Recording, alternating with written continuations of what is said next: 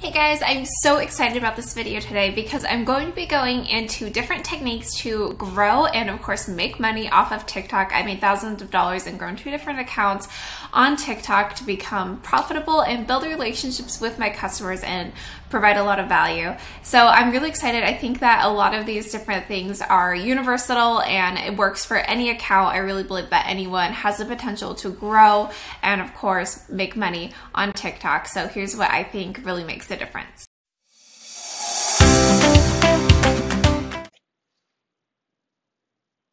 We're going to go ahead and dive into TikTok 101 with me, Kiera. So I'm going to go ahead and turn off my little camera person over here because I think it can be a little bit distracting. So I'm going to go ahead and pop that out. I'm so excited. Here we go. TikTok is, I think, the biggest tool that you should be using for your business right now. And a little bit about me, I built two different profitable brands by using 100% organic traffic from social media. So in the process of running my own businesses, I've learned how to make social media work the most for me, and now I'm sharing what I've learned, especially with TikTok. So why TikTok? TikTok is ranking in at the #1 social media platform, and it's only growing. No wonder why every single platform is trying to launch their own version of it right now. Literally Pinterest, YouTube, and Instagram, and Snapchat. Like everyone is trying to emulate and copy what TikTok's doing because it is so effective. And here's a couple of stats that will definitely stand out to you. So TikTok right now, if you post something on TikTok, it will live on TikTok and for 80 days or longer. So you post it and it can get traffic, like brand new traffic for 80 days. Whereas Instagram, it's max 48 hours, but that's like for a somewhat viral video. Most, especially for smaller brands, is it more like 2 to 3 hours that it actually shows on the Explore feed and can get new views from outside of their organic followers. For TikTok, like the average user spends 81 minutes with the sound on per session, which is insane versus Instagram, which is 3 to 4 minutes with the sound off. Like it's incredible the potential reach you have. Go where the eyes are, go where your clients are, work smarter, right? And on Instagram, they really push perfectionism. They push that Instagram modeled, very staged kind of look, and that's what you feel like you have to provide. Of course, some people, are able to break out of that and still be successful, so it's not a must, but I think that pressure that you can kind of feel is stressful. It takes a lot more time to make very stage aesthetic photos versus TikTok, which is authentic. You can make a video on the toilet and get tons of views, and people wouldn't care. People want authentic. People, like, it's hard to fake things in a video. Like, they just want you to be you. That is why I believe TikTok is so different and so huge. So it's consumed differently. So on Instagram, you get on Instagram and you scroll your follow page. So you are scrolling people that you follow, and the only way you would see a different person's content that you're not following is because one of your friends shared it.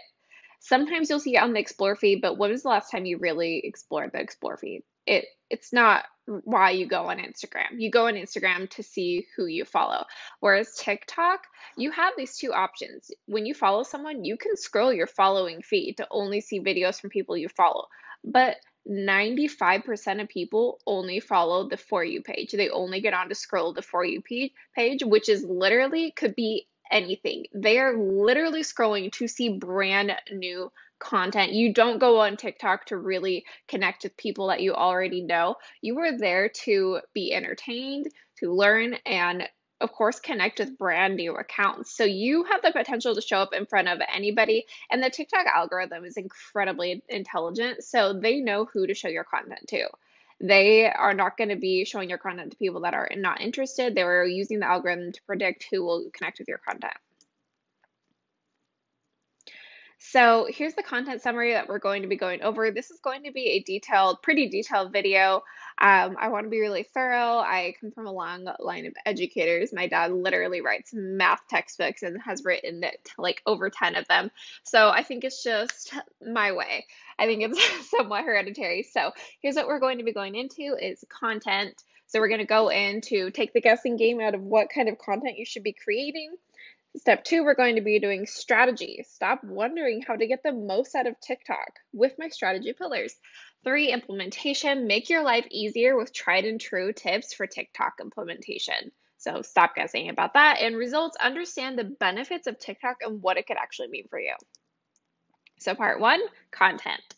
The golden rule is serve your niche. If you're posting videos all over the place without one clear person/niche in mind, then it is going to be much harder for you to gain followers because people will not understand and not resonate with what you're posting. You're not going to keep getting the same amount of people. You want to get the people that are actually interested in whatever your product or service is over and over and over again.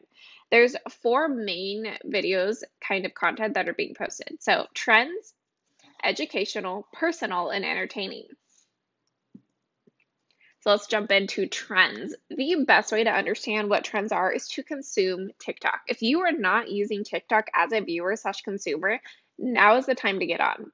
Trends are typically a sound that you do a specific action to. These are the ones that are being widely used across the platform by many users. Trends are trending. They have a high reachability and a good chance of going viral. People are tracking those sounds, watching what other people are doing on these sounds specific. And you can also, pretty much every trend can be recycled for whatever your niche is. Like, it doesn't matter your niche. You can usually what's the word I'm looking for? You can usually adopt the trend to be whatever your clients would resonate with. And there's a couple ways to find trends.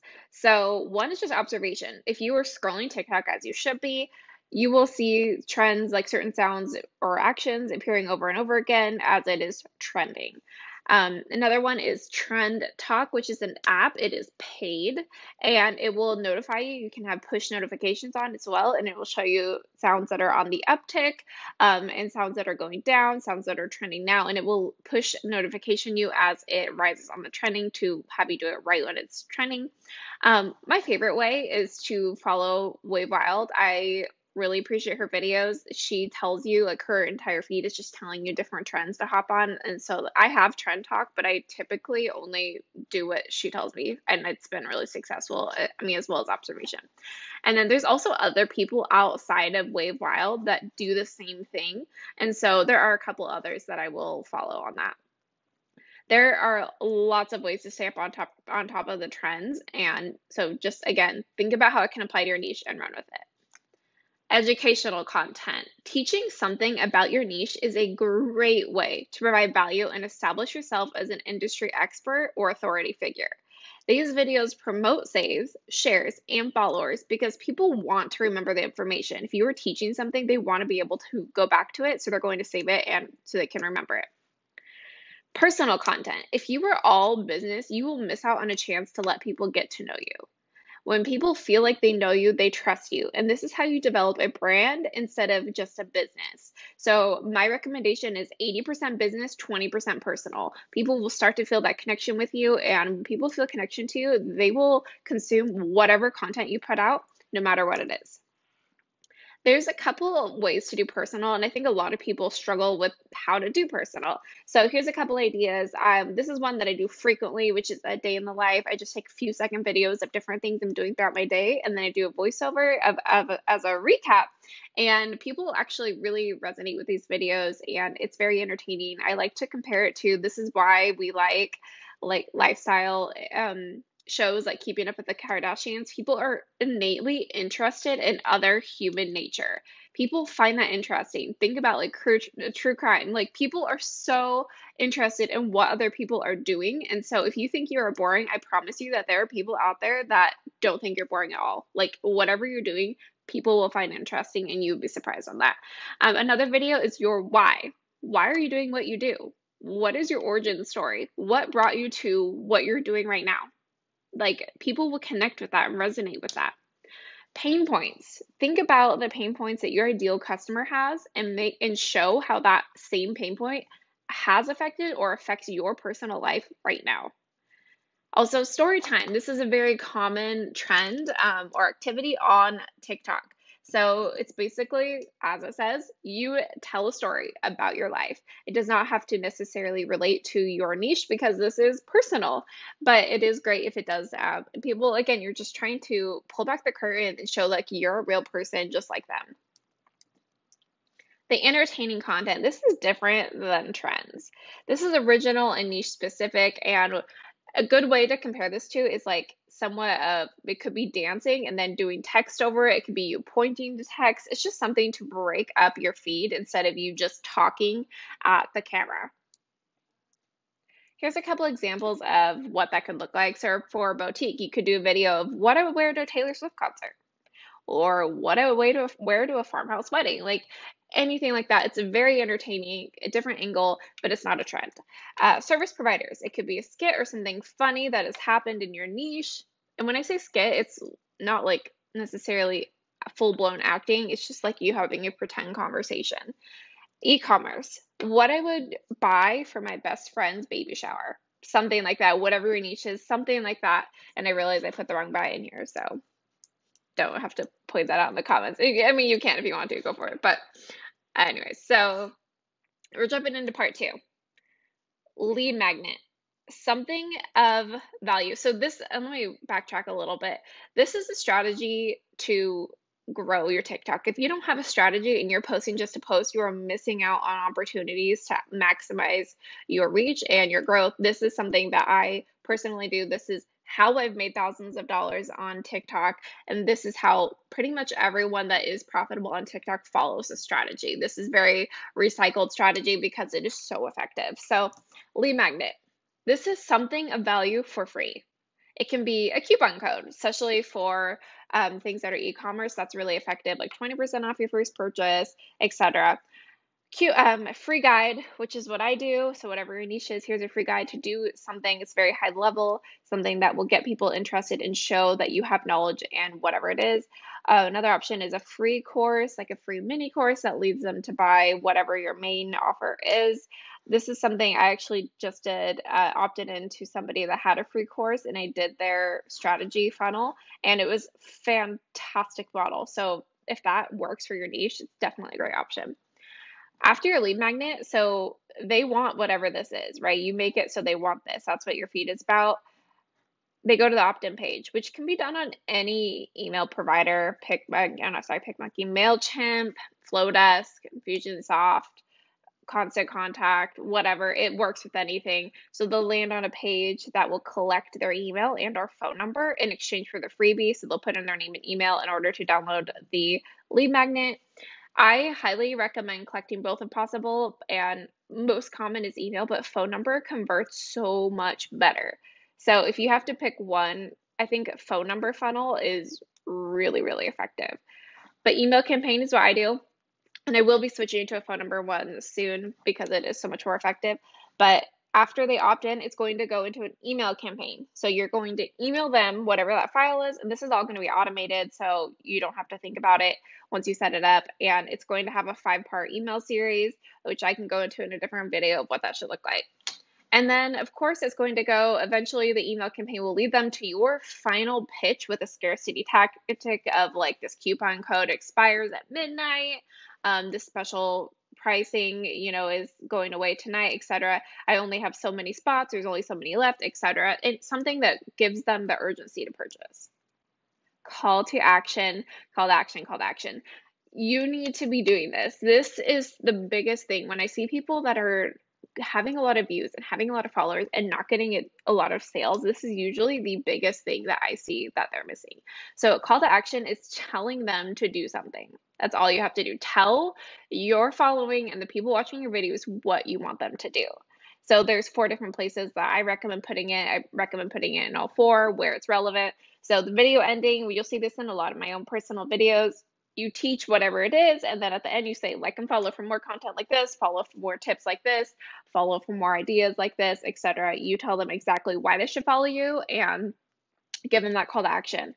Next is the actual caption. This is something that's not as common. I do once in a while, but it is a great opportunity. I usually like to put all my hashtags and maximize that space for my hashtags, but this is somewhere you can put, hey, do this and link in my bio to click this, whatever, to get this one thing. Another thing is in your TikTok bio, you absolutely need this. You have very limited characters there. I think it's like 30 characters, maybe less. So in your actual bio, have a call to action that's like, click the link to download whatever your freebie is, or click the link to get 20% off, whatever it is.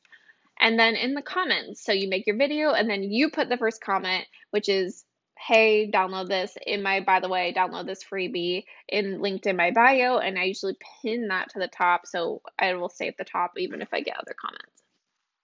So let's schedule these out. That's a lot of kind of videos to be making, right?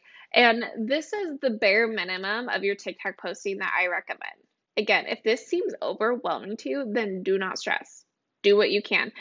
Your mental health will always be more important than TikTok. Like, that is the number one thing that I want you to remember is mental health. So I do want you to note though, the more you post, the more you grow. That's just fundamentals. The more you put in, the more you get out. So do keep that in mind. Mental health, again, first.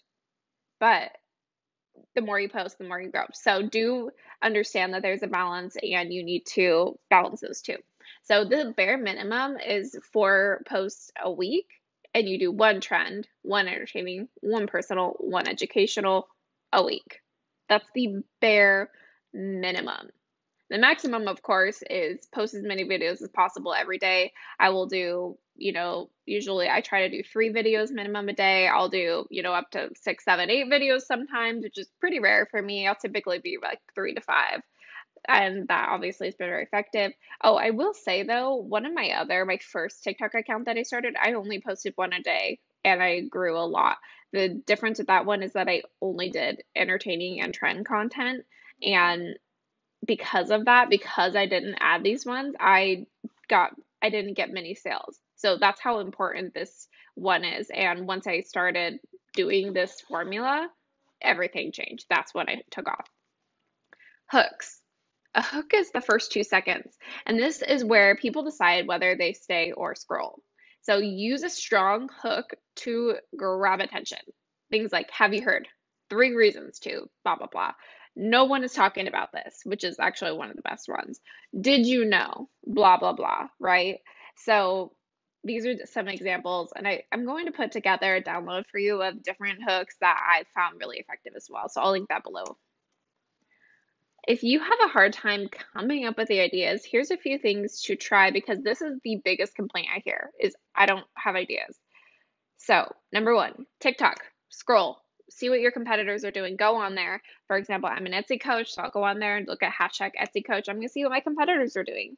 I'm going to see how those videos are doing. If they have a video that did really well, then I know that's something that I should be talking about too. I'm not going to copy it, but I'm going to take the concept.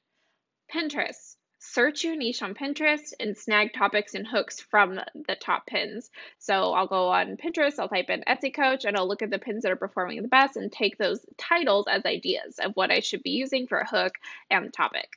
Another option is Answer the Public, which is a free website, and it will show you the most commonly answered and asked questions in your niche. That's a great resource.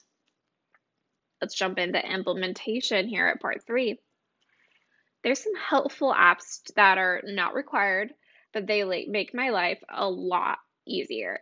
So you can film every single video in TikTok. That is absolutely an option, but I find TikTok to be very low resolution, and I just don't like how I'm so limited on composition. So these are the things I use. I use InShot for adding graphics and GIFs to my videos, which I think help keep people engaged. And then I use Splice for adding commercial use music and voiceovers. I make every single video in Splice. This is your bio. We need to optimize this. This is how we're going to keep people engaged and tell people what we're all about at a glance. So there's 2 different things. This is what you want to be known for, which is the name field. I want to be known as Etsy Seller Support or Etsy Seller Coach, and I'm going to put that there. This is my username. The name does not change the username. This is searchable though. This is also searchable, but this is going to be huge for your account. Connect your Instagram account. You can get free follows just by connecting it. Add your opt-in link. This is huge. This is how you are going to get people onto your website. And then up here, like I told you, is a brief description of what you do and a reason to click the link. If you have the playlist option, which most people don't, especially for new accounts, you can also use these titles to increase your SEO. Here's how to use a sound on TikTok, because if you are new, this might feel a little daunting. So when you're on a video, and this is Brand Boss Media Management, I absolutely love her. She also does trend spotting. Definitely give her a follow. I've worked with her personally as well. So click the little sound on the video, on any video. This is going to pop up. You can add it to favorites. So if you're not going to use it right that second, add it to favorites. If you're going to use it right then, click use this sound, and it's going to pop up ready for you to film with the sound preloaded. Here's how to reply with a video, and this is going to be a huge asset to your account. Massive, massive. So this helps you get your video count up instead of trying to think of videos to make. People are asking you specific questions, and you can easily just answer these right off the bat. So here you go. What hashtags would you add in your idea pin? So I reply, hit reply. It's going to pop up with this page. You're going to click the video. This is going to pop up. This will pop your whatever the question was will pop up right here. You can move this when you're done filming. So don't be too overwhelmed or bugged by wherever that lands at. And then you're just going to record. And for these videos, I always record it in TikTok. You don't have much of an option. You can upload, but I just personally think it's so much easier just to do that. So for the reply videos, I just film in TikTok. Oh, I will note, let's go back for a second. You need to select how long your video is going to be. I always put it at max, so I'm not limited. If you're a brand new account, you may not have the 3-minute option, so just do 60 if that's their highest. Here's how to add music. So you'll click sounds. It's going to pop up with this screen. You can click on your favorites right here to see the ones that you favorited, or you can click more. You can also click favorites right here, or you can click discover to go through what they have. You're going to be on a business account, so TikTok will only suggest the commercial use sounds for you built into TikTok. It's very annoying. You can use the favorites to kind of bypass that though. After that, you can adjust the volume. So here you'll see the volume button, and this is where you can adjust the original sound and the added sound. Let's talk about the Creator Fund, because you can't be on TikTok and also not know what the Creator Fund is. So you have to have at least 10,000 followers. You get 1 cent per 1,000 views, and there's a monthly cash out. You can see here, I make very little off the Creator Fund. If you were getting millions of reviews, this can be absolutely very lucrative. So it's something that is worth being on. There is a superstition that if you're on the Creator Fund, TikTok won't give you as many views because they don't want to pay out. I haven't found that to be true, but it is worth noting that that is somewhat of a superstition. Let's go into part 4. This is our final section, and this is the results that are possible for you. Consistency pays off. So TikTok can be a huge asset to your marketing efforts with consistency. You can see here my own personal Google Analytics. So look how substantial of a difference this is. If this doesn't blow your mind, I don't know what will. All right, let's go into how insane the longevity of your video is. I posted this video May 13th of this year. Okay, May 13th. This is 2 days ago, as of this video's filmed. So that is months later. I'm still getting brand new comments. I get comments on this video all the time still, and this is just the comments, not including the likes, not including the shares that I am still getting. You will not see this reach on Instagram. You just won't. This is stuff that's good to know. Quick little report, little tips. So reports. Anyone can report your video for any reason. And when this happens, you'll get a notification that it's been reported. They'll temporarily take your video down, and it's not terribly common. If you get a viral video, some people get jealous, in my opinion, and will start reporting your video just out of pure vengeance or jealousy. So just take note of that. But there's a chance, obviously, TikTok will review your video. If it gets taken down, it gets taken down. You can try to repost it. It might get taken down again. That's just part of it. Or they'll come back and be like, oh, it approved, we approve it, we realize there's nothing wrong with it. And honestly, the TikTok reports are pretty ridiculous. They will take it down like for whatever reason. It's pretty dumb. But again, it's not terribly common. Spam. This is the bane of my existence. It's so annoying. This will happen.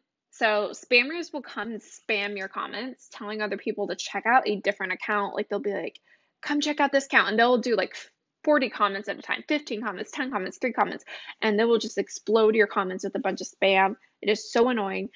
The one thing you need to know is that if you block the account, if you just go block the account, it doesn't delete the comments. So delete all of the comments and then block them. Haters. They suck. They friggin' suck. The more views your video gets, the more haters that come out of their dark hater holes to leave nasty and sensitive comments. It the more views, the more eyes on it, the more chance of haters seeing it. It is hard, especially like me, I'm pretty emotionally sensitive, so I'm a very empathetic person. It's hard for me not to, it's hard for these not to ruin my day, but try to take them with a grain of salt. I immediately delete them. Like, you're in charge of your space. That is your space. There is no reason you have to leave hate comments. Absolutely no reason. I immediately delete and block. Like, I don't have time for that. I don't need that energy in my life. You got this. Don't forget that you got this. I know it's overwhelming. I know this is a lot of information, but take it one step at a time. You can absolutely do this. Take off your business and become successful on TikTok. Thank you so much for watching this video. I hope that you subscribe and learn more information like this.